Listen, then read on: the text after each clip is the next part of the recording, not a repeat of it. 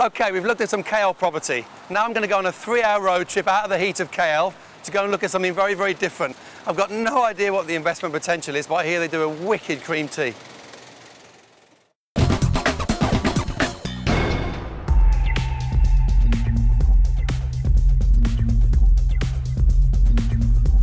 So we're on our way to the Cameron Highlands, 1,500 metres above sea level. And back in the day, the Brits used to come here to escape the hustle and bustle of KL and have a bit of R&R.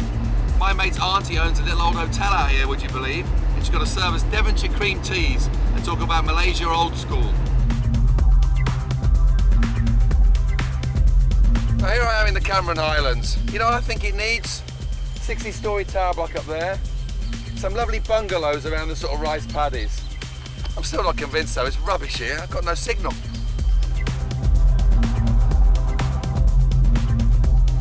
Still on our way to the Cameron Highlands, it is a gorgeous waterfall. Still can't get a signal though.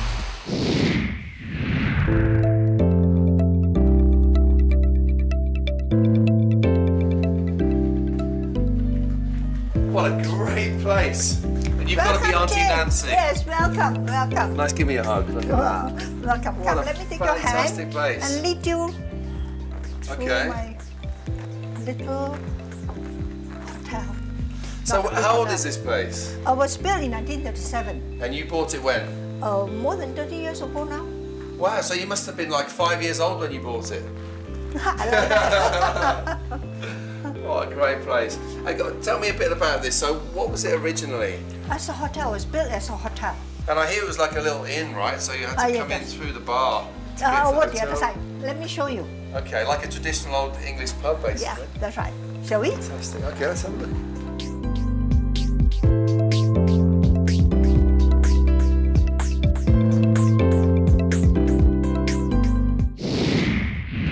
And back in the day, I mean, this is where all the Brits came in colonial times to escape the heat and everything. This was built because the convent school, they were running a boarding school for those aspects. The children were here. So when the parents want to visit them, they have no place to stay. So somebody built this. Let me get this right. So they're sending their kids to a convent school and then they went to the pub to get drunk and eat some stuff. Yes. Okay.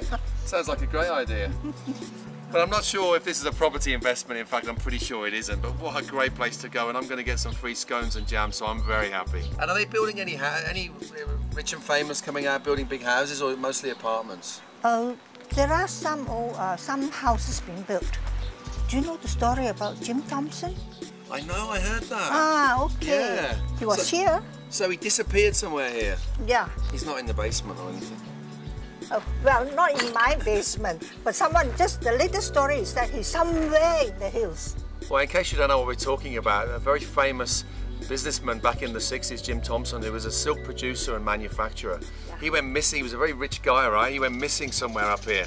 We don't quite know, he probably had a scone, got full up. CIA. Well, I don't think there's any property investments for us here, but what a great opportunity to come and have a nice English tea or Cameronian tea and a scone. It's been absolutely wonderful. Thanks for looking after me, Nancy. You're welcome. After country and rainforests, it's time to head back towards Kuala Lumpur for one final destination where there are major opportunities. We're in the suburbs of KL, back in Mont Kiara, where I met developer Judy Liu. Liu has already sold 80% of the 600 units on offer here.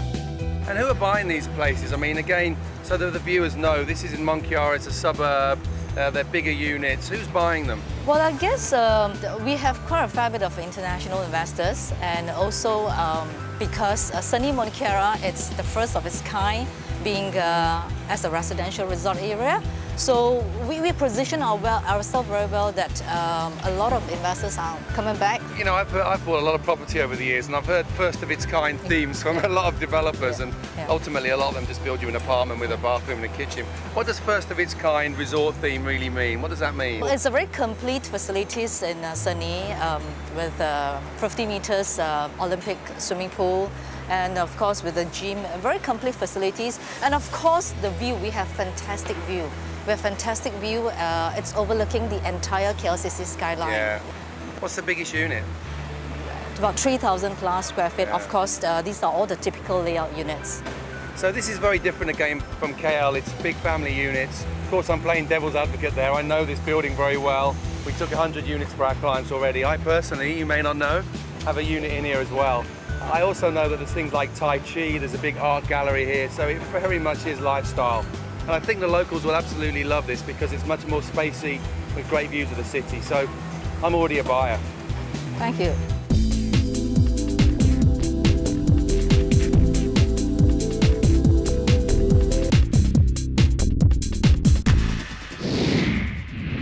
So obviously there's a lot happening in Kuala Lumpur and Malaysia's surrounding areas. To wrap up and get a sense of the immediate future here, I went to some true experts in the property field. I've been here a few days now and the market's very hot, lots of land buying. Is it getting tougher to find land now? To me, good land is always difficult to find, even in the worst of time. Similarly now, when the market is recovering, I mean, since fourth quarter last year, the property market is picking up. There are more deals being done, so we can expect the prices to go up. So, which means that there will be more demand for land. Yes, I think good land will be difficult to find in this market. People are talking about global inflation and what impact that will have on property markets. It's kind of double-edged sword. On one hand, people pay more for ownership of property because of mortgage interest rates, but on the other hand, commodity prices might drive up real estate values. Do you think real estate values will get driven up by inflation here? In Malaysia, I would say yes, because people always look at properties as a defense against inflation. So I would expect people to buy properties, you know, under this kind of environment. But I think in terms of construction costs, which is our main concern as a developer, we sort of see it stabilizing around this area. So, you know, unless the global economy really improves over the next year or so, whereby, you know, there's a lot of construction going on elsewhere in other parts of the world, you know, which then would drive up the construction costs, we will see the prices being maintained at this level. All this talk of property, and as usual, I'm starting to feel a bit peckish. Let's talk for a minute about Islamic banking. You know, we hear lots about this Sharia law and taking a loan which is needed to be compliant and driving Middle East money into the market. Is that really working here? Well, we do have a fair bit of interest from the Middle Easterns. In fact, in Malaysia, they can get a Sharia-compliant mortgage. And Malaysia is becoming like an Islamic banking capital, something like that.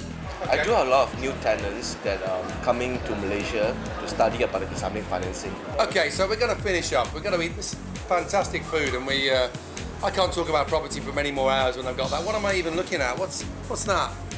Well, that's roti jala, I believe. It's a local delicacy. That's satay, that's probably beef satay, and that's chicken. And this is chicken rendang. Is it going to blow my head off? No, not at all. It's not spicy at all. You sure? Can you take spicy? I can take spicy. Try it. I'm going to try it. So there you have it, the Malaysian property market, a little bit spicy, but actually going in the right direction. Pretty safe for foreigners, and you know, pretty eclectic and interesting. Do you agree? Yes, absolutely. So what have we learned? Legally, it's about as safe as it gets to buy here as a foreigner. Mortgages are available, and capital gains tax is 0 after 5 years. And on the rent front, yields are a healthy 5 to 6%. So, to sum up, more than anywhere else in Asia, Malaysia currently has all the right ingredients for property investment.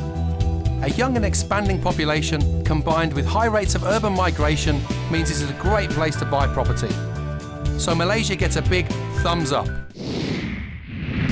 And that wraps up this episode of Buying Asia. Join me soon as we travel to more cities across the region. I'm Tim Murphy for Buying Asia, one brick at a time.